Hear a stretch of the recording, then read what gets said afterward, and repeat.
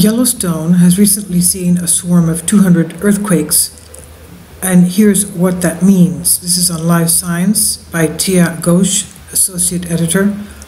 A swarm of 200 earthquakes hits Yellowstone. What does that mean? It struck the national park in just 2 weeks, but that probably doesn't mean the big one is coming anytime soon, according to geologists from the park. The 200 tremblers began February 8th, okay? And it ramped up February 15 in an area about 8 miles northwest of West Yellowstone and Montana, according to U.S. Geological Survey. So this was just about the time where we were really increasing the reporting on this, and I'm going to do another video now, after this one, looking at what the earthquake strikes, where they were. It's not just Yellowstone, it's also going down all the way down towards, like a tangent from northeast to southwest, going down towards the Pisgah crater, the Lavick Field area, just south of the Long Valley caldera. There's a lot of activity there in those dormant volcanoes and cinder cones. Even the Salton Buttes are acting up with earthquake swarms. Now, and they have deformation, degassing. There's also fissures and geysers there as well. Now, in the Salton Buttes, we have mud pots. Now, 200 tremblers began February 8th, ramping up February 15 in an area 8 miles northwest of West Yellowstone, Montana. So this is the official USGS report saying this. In reality, many more tiny quakes hit the region, hundreds of them every day, but were simply too small for the seismometers to pick them up, according to USGS. Well, they have very sensitive seismometers. We have the UNIVAC that you'll see in one of the first videos that I posted today, where Ben Ferriul explained a split of your hair. I mean, less than that. So they can pick up tiny changes.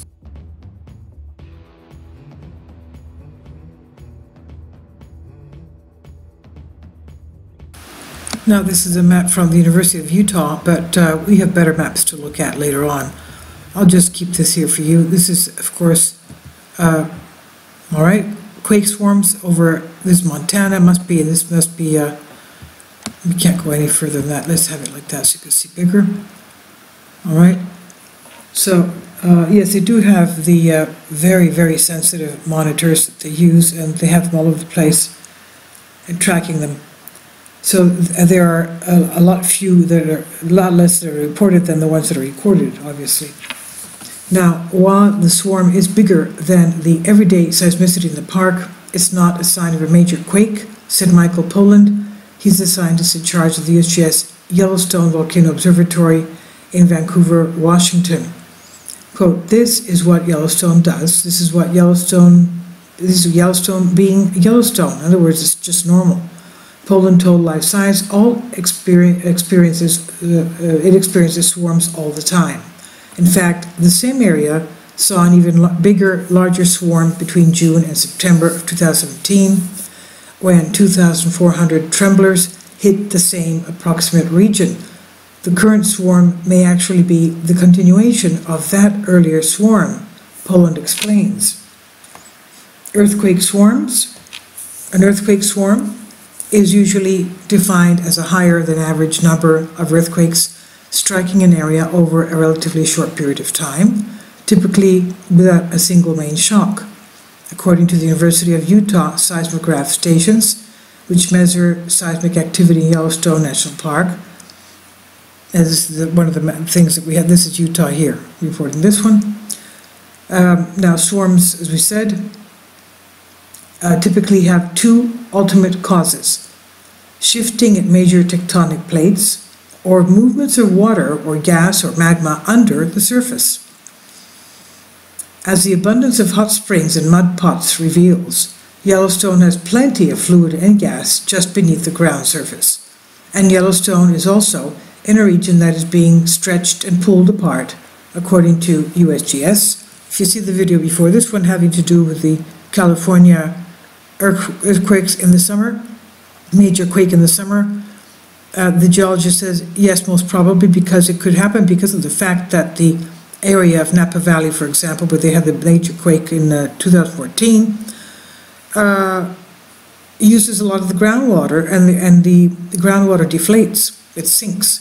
The ground sinks, and it rises again in the winter, and all that movement back and forth. In the summer it cracks, in the winter it fills, and that's not good. And of course that change in the ground and deforming can cause an earthquake. Yeah, so Yellowstone is also in a region that is being stretched and pulled apart, which means that alone can trigger an earthquake. As a result, small quakes are the norm in Yellowstone, which is typically hit by anywhere from 1,000 to 3,000 quakes per year, according to the National Park Service. The biggest quake on record there was a magnitude 7.3 at Hebgen Lake. It was a quake of Hebgen Lake in 1959, which at that time, of course, there were a lot more visitors than there are today. Now, what does that mean? So does the new earthquake swarm mean that Yellowstone is at greater risk for the big one?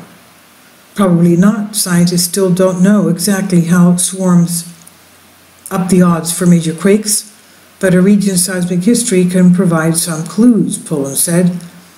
In the instance, the area which is near Norris Geyser Basin is usually extra swarmy, he said. This particular area, especially in the hotbed of swarm seismicity, and it has been for quite a while, Poland told Live Science, and what's more, the biggest shaking recorded in the swarm topped out at magnitude 2.9, which is not particularly strong. In contrast, the swarm last summer had quakes as strong as 4.4 magnitude, according to the USGS. The new swarm is not quite business as usual, but it's close, he added, and it may be a response to the decades-old seismic activity. One of the potential explanations for why this area is so swarmy is that the whole crust in the area is still adjusting to the big earthquake that happened back in 1959. As you remember, one of the previous videos, I think it was two before this one, having to do with the tectonic plates, the quake under Japan,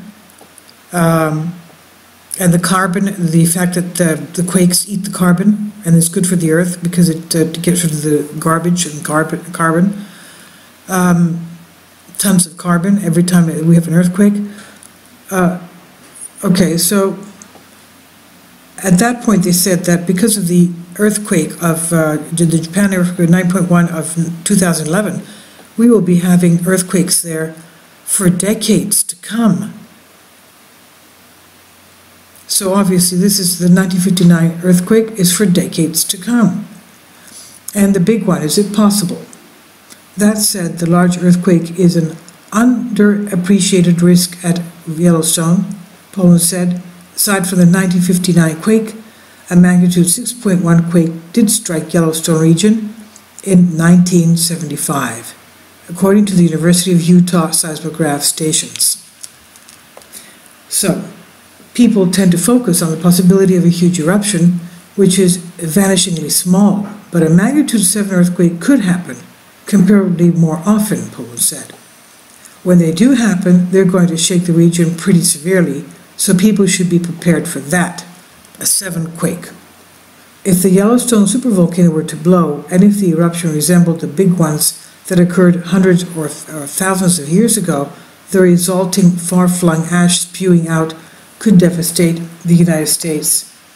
Not only the United States, but the whole of the Northern Hemisphere. So I'll leave a link below for you for this on Live Science.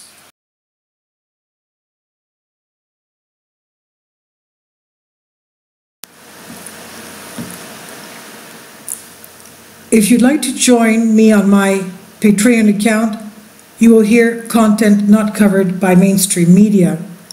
These riveting stories will be based on my research, and I will state my opinions and give my personal insight on diverse and controversial subjects and world events not covered by mainstream media, and not supported by YouTube guidelines. So whatever I have on my Patreon, most of those will not be on my YouTube channel. Please consider becoming a member today. More of the most significant and important videos will be on my Patreon channel. Your support helps me to continue my research and keeps this YouTube channel alive. And we depend on your support, your generous charity, because we help economically challenged families here in Athens, Greece, in Kapota, and we also help the young generation with university tuition and the community around our church. Thank you.